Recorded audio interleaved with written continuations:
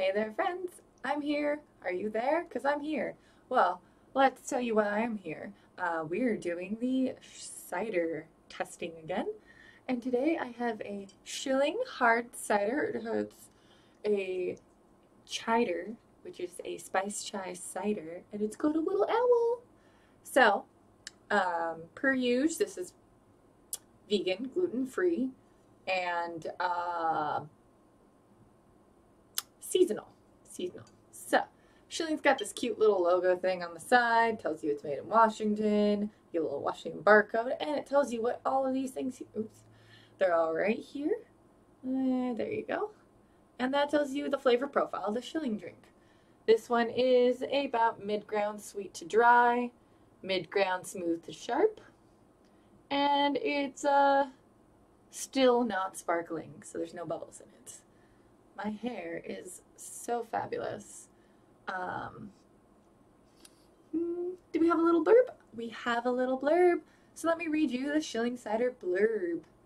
In 1881, Colin Schilling's great-great-grandfather, August, founded the Schilling Spice Company in San Francisco. His goal was to bring pure natural spices to everything at a fair price. Today, Schilling Cider carries August's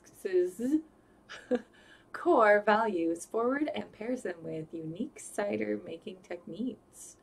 We make ciders that are deliberately innovative, bold, and flavor forward. They have a suggested drink to make with this. It is called the Night Owl. 1 ounce vodka, 1 ounce Irish cream, 1 ounce heavy cream, 3 ounces of the cider. Shake with ice, strain into a glass. I do not have any of the cream bases, so we are just going to be drinking our cider straight out of a fancy little glass. It makes a little noise. We go wah wah wah wah wah. It's not doing it right now. It's fine.